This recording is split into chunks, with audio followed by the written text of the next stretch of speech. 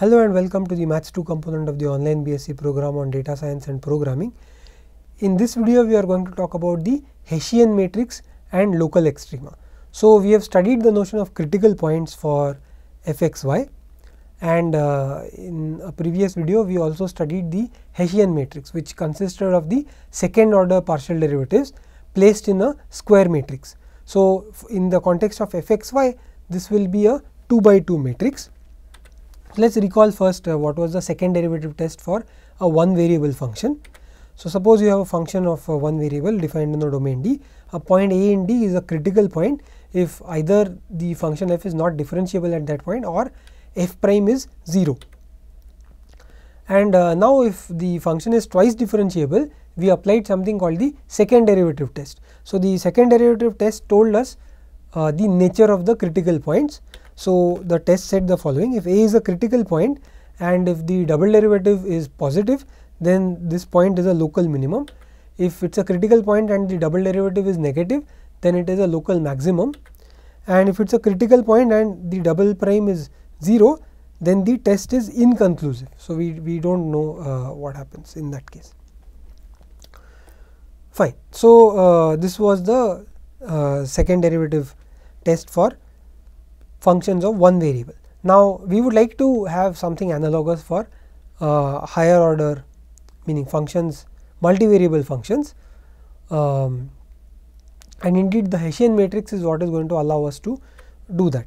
So, let us first recall critical points for multivariable functions.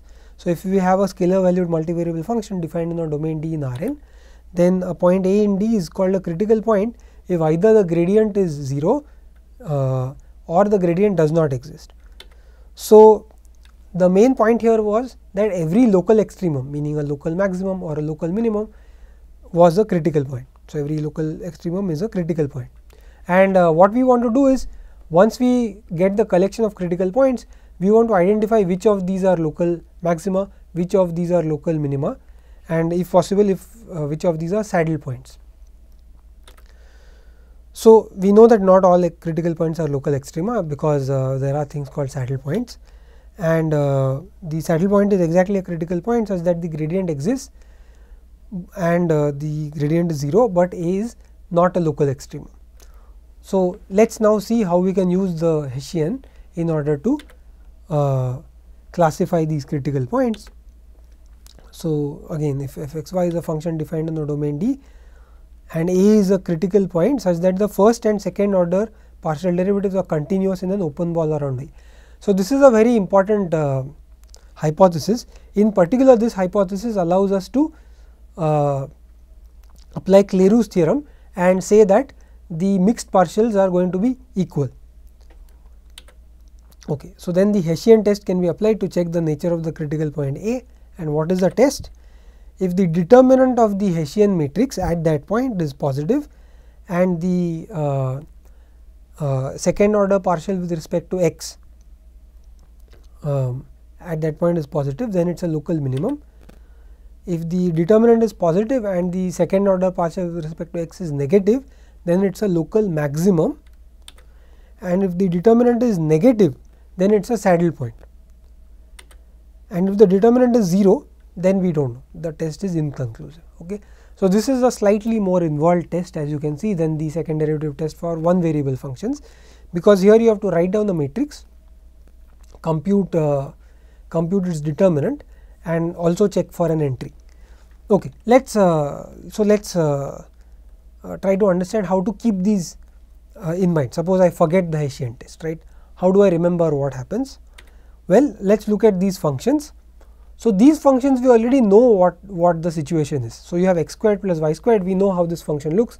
It is like a bowl, and 0 0 is a global minimum. So, this is something you just know from the fact that squares are positive. So, 0 0 is a local minimum, is a global minimum in fact, and so the test hopefully should tell us that. Let us see if that happens. Similarly, minus x squared minus y squared is the same thing inverted down. So, now 0 0 is a local maximum, in fact a global maximum, but in particular a global local maximum. Similarly, x squared minus y squared 0 0 was a saddle point. This was the prototype of how a saddle point looked like. And then x to the power 4 plus y to the power 4, here again 0 0 is a local, in fact a global minimum, but since it is the 4th power, something strange happens. So these are the 4 prototype examples to keep in mind, and these so each of these will correspond to one of the 4 conditions that we had before. So first let us compute the gradient. So gradient of f here is 2x comma 2y, and from here we can compute the Hessian. So the Hessian is 2 0 0 2, okay, very nice Hessian. Okay, so from here we get that the only critical point is, so if I set my gradient to 0, then the only critical point is 0 0, and the Hessian is actually independent of the point. So the Hessian matrix for 0 0 is in particular 2 0 0 2, and now let us apply the test. So let us compute determinant of this matrix.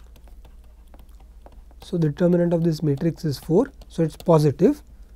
So good. So we know already that we are not in the inconclusive case, and we know that we do not have a saddle point, because for saddle point the determinant will be negative.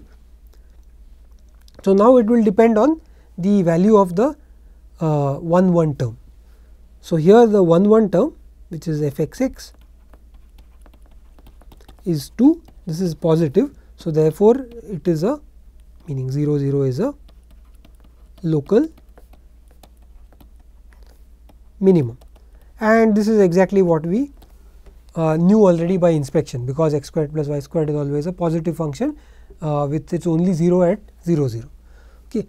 We can do the same thing for minus x squared minus y squared. So here the gradient is minus 2x comma minus 2y. If I set it to 0, that gives me that the only critical point is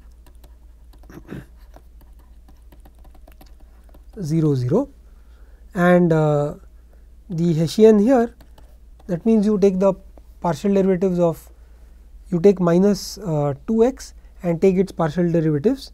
So that is minus 2 and 0, and then you take the minus 2y and take its partial derivatives, which is 0 and minus 2. So notice what I did here. By definition actually I should have taken partial of this gradient with respect to x. So that is minus partial of minus 2x and then partial of minus 2y. But I just took partials of minus 2x in the first row and partials of minus 2y in the second, and the reason that worked is because I know it is a symmetric matrix from Clairaut's theorem. Okay. So again this Hessian has is independent of whatever choice. So in meaning of whatever point. So in particular at 0 0 you get the same Hessian, and now let us see what happens. So again the determinant is non-zero, it is 4. So it is greater than 0. So what that tells us is, 1, it is non-zero, that means it is not in the inconclusive situation, and 2, that it is positive, which means it is either a local maximum or a local minimum, and that will be determined by whatever happens to f x x, and f x x means the 1 1th entry. So at 0 0 this is minus 2, which is negative. So therefore 0 0 is a local maximum, and this indeed conforms to what we already know, that this is a global maximum in fact. Okay, let us do x squared minus y squared. Again, if you compute the gradient, this is 2x comma minus 2y. If you set it to 0, you get that the critical point is x is 0 and y is 0. So that is 0 comma 0. Let us find the Hessian. So for the Hessian you differentiate 2x with respect to x and with respect to y. So with respect to x it is 2, with respect to y it is 0. You take minus 2y, differentiate with respect to x and y. With respect to x it is 0, with respect to y it is minus 2. Aha! And now you can see it is a bit different than earlier. Of course, again it is independent of the point. So at 0 0 also you have the same Hessian. And now what is the determinant? So this determinant is 2 times minus 2 minus 0. So that is minus 4, which is negative. And you stop right here, because once the determinant of the Hessian is negative in the 2 by 2 situation, then we know that this is a saddle point, and indeed this is something that we have seen already. So, this is a saddle point. Okay, and finally, let us do the example of x to the power 4 plus y to the power 4. Find the gradient 4x cube comma 4y cube, set it to 0, that means x cube is 0, y cube is 0, that means x is 0, y is 0. So, the only critical point is 0, 0. Find the Hessian. So, now the Hessian actually involves functions. So, it is 12x squared 0 and then 0, 12y squared. But what happens at 0, 0? So, at 0, 0, the Hessian matrix actually is 0, 0, 0, 0, right, and in particular that means that the determinant of the Hessian is 0, and therefore, this we cannot conclude anything from the test. Therefore, the test is inconclusive, and this is a warning that even for simple functions like x to the power 4 plus y to the power 4, where we actually know that 0, 0 is a global minimum, not just a local minimum, it is actually a global minimum, because it is a bowl which is x square plus y square is more like this, x to the power 4 plus y to the power 4 is more like this. So, it goes up faster. 0, 0 is a global minimum, but the test is inconclusive. Okay. So, these are the 4 prototypes of corresponding to each of the cases that you can remember, and if you remember these, you will know instead of by hearting the cases, from here you can recall which case tells you what. Okay, let us do a couple of other examples. So, this is x squared plus 6xy plus 4y squared plus 2x minus 4y. So, let us find the gradient here, these are slightly more involved. So, 2x plus 6y plus 2 comma 6x plus 8y minus 4. So, if you set the gradient to 0, so equating to 0,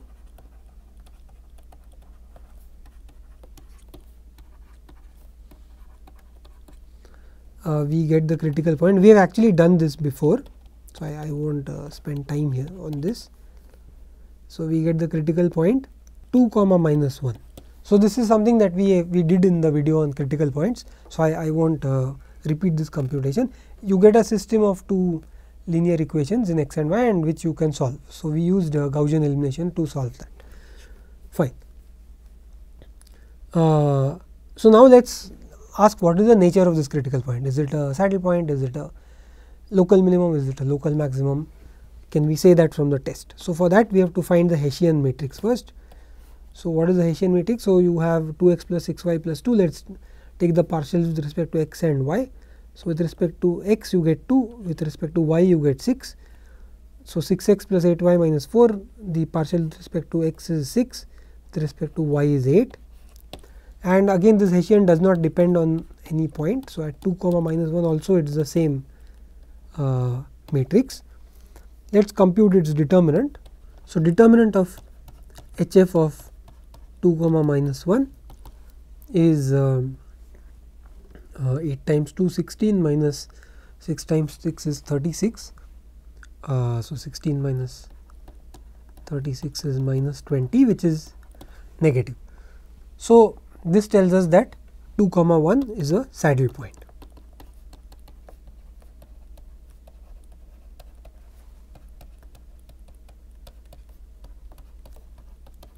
Of fxy.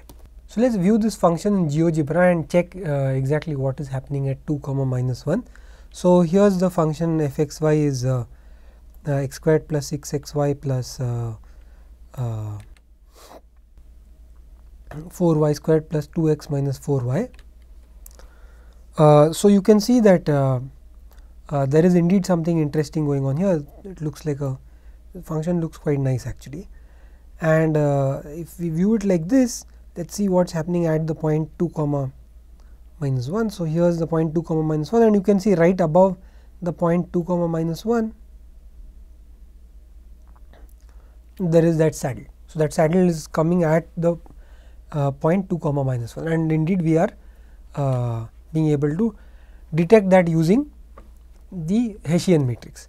Okay, let us do this second example, which is f(x_y) is xy minus x cube minus y squared. So, let us find the gradient. So, the gradient here is y minus 3x squared comma x minus 2y. So, if we equate this to 0,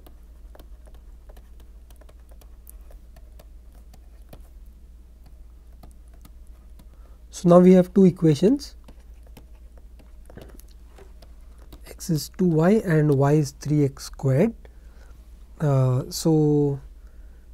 us substitute x is 2y in the first equation. So, if we do that, so one point we already know, it is 0 0. So, the list of critical points, one point we already know, 1 is 0 0. Let us see if there is any other point. So, for that we substitute x is 2y in the first equation. So, we get y is equal to 6 times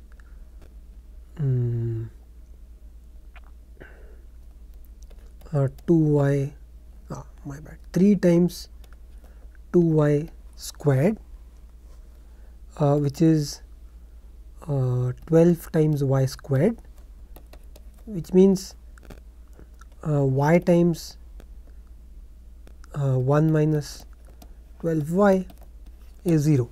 So, one option is y is 0, that is exactly the point 0 comma 0, that corresponds to the point 0 comma 0.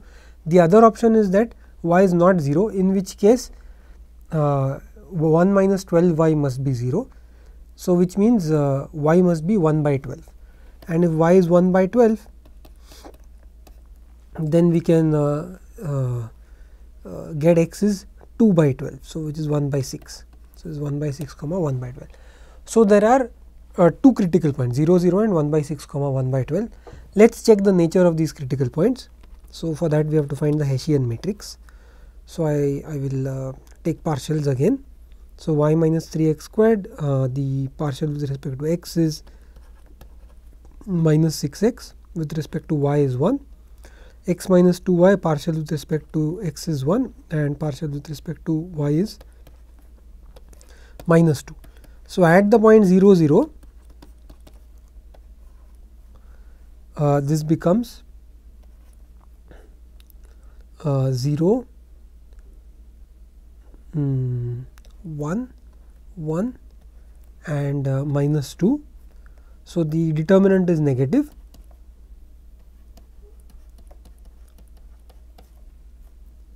So, this is minus 1, which is less than 0, and that tells us it is a saddle point. So, therefore, 0 0 is a saddle point.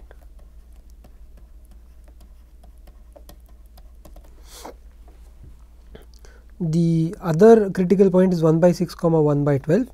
Let us find out what the Hessian is. So, if I substitute 1 by 6 in the 1/1th place, I get minus 1. So, minus 1 1, 1 minus 2. So, the determinant of the Hessian matrix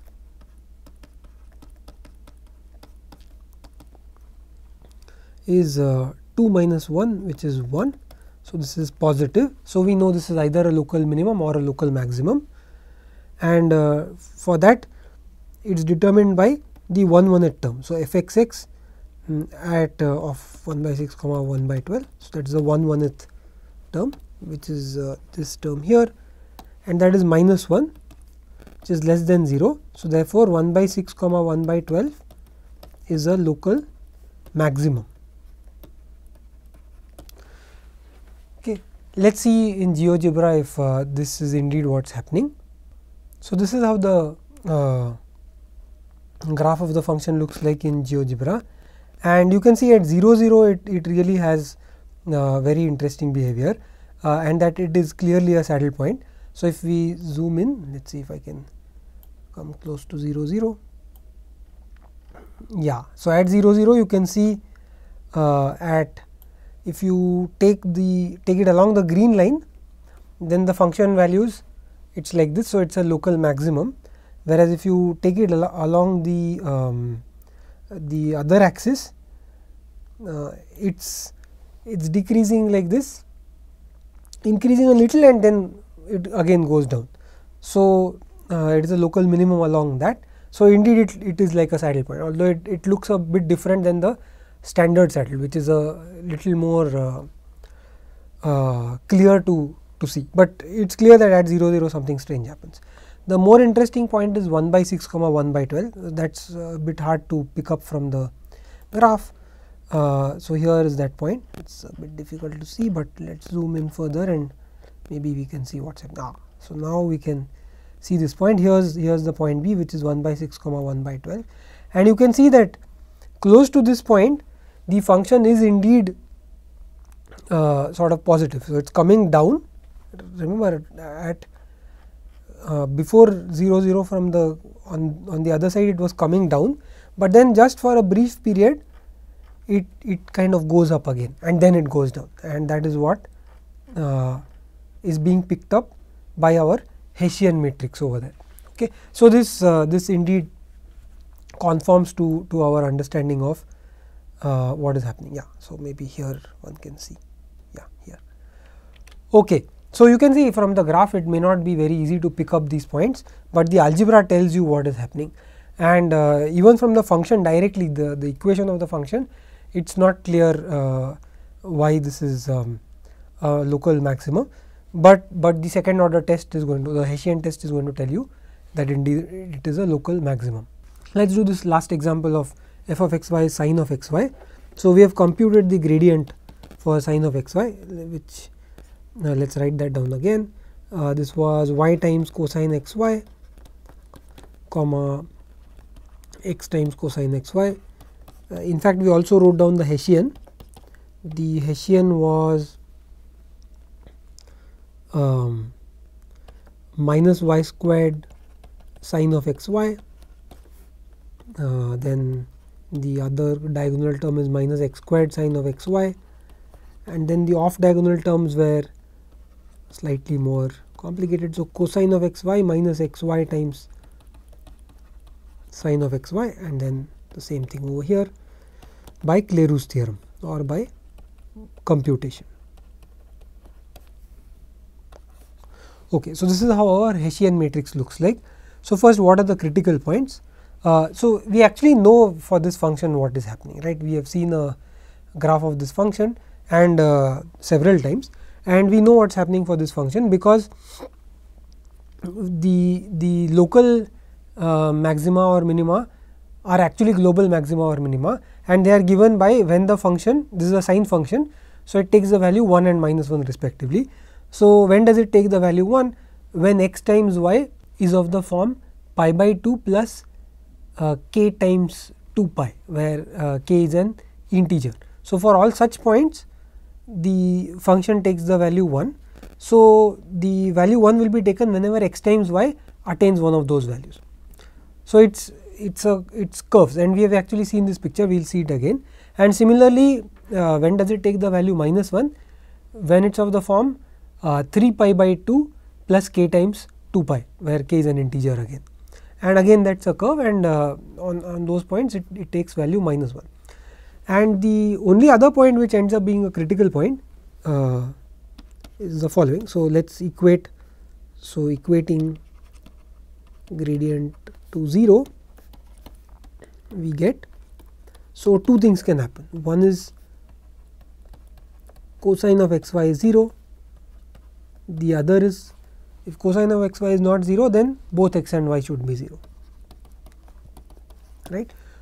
So, cosine of x y is 0 is exactly the set of points that I just said. So, cosine of x y is 0 means that sine of x y is plus or minus 1, because we know that sine squared plus cosine squared is 1.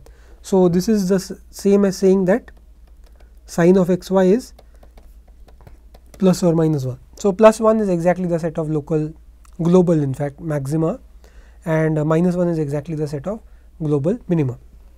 So, we know actually what happens at all these points. So, these are points that we already understand.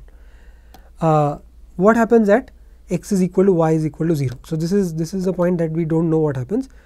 Well, it is fairly clear that this is probably not a point of local maximum or local minimum. So, most likely this is a saddle point, and let us see if our Hessian is telling us that. So, if we compute our Hessian, what do we get? So, Hessian at 0 0. So, I should say Hessian at 0 0. Well, substitute x is y is 0. So, the diagonal entries become 0.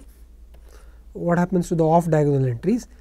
Well, x y times sin x y becomes 0. So, the only contributing term is cosine of x y, that is cosine of 0 when x is y is 0, and cosine of 0 we know is 1. So, this is the matrix we get. This implies determinant of this matrix. So, sometimes this is called the Hessian determinant, this is minus 1, and that tells us that 0 0 is a saddle point for this function.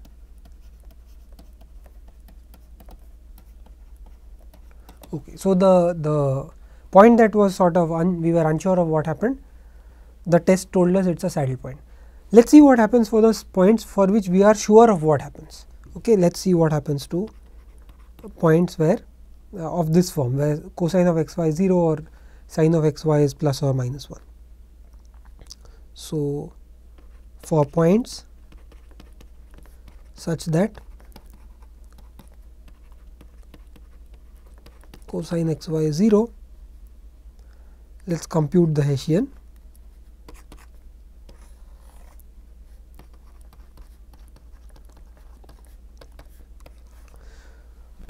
So, as I said, there are two options, either sin of x y is 1 or sin of x y is minus 1. Let us say sin of x y is 1. Okay, so, there are two options. So, I will say this or this, and we will see what happens in both cases. So, if sin of x y is 1, then this gives me minus y squared minus x y minus x y minus x squared, and if sin of x y is minus 1, then this gives me y squared x squared x y and x y. So, I will just reiterate that this is if sin of x y is 1, and this is if sin of x y is minus 1. And what happens to the determinant? So, suppose we compute the determinant, so the Hessian determinant. Well, you can see what is happening. This is x squared y squared minus x squared y squared, which is actually 0. So, this test is inconclusive, even though we actually know what is happening at these points, and the same thing happens here. This is also 0, x squared y squared minus x squared y squared. So, the point of this example is to say that the Hessian test has several features to it, and what can happen is that points where it is obvious that there are local maxima or local minima, it may end up being inconclusive, whereas points that we actually do not know what is happening from the function, it gives us a result. So, such things can happen. So, the Hessian test is it is not a foolproof test, but it is our first step towards understanding critical points. So, we have studied the Hessian test in this video for f(x,y). We will study this in the forthcoming video for more number of variables. Thank you.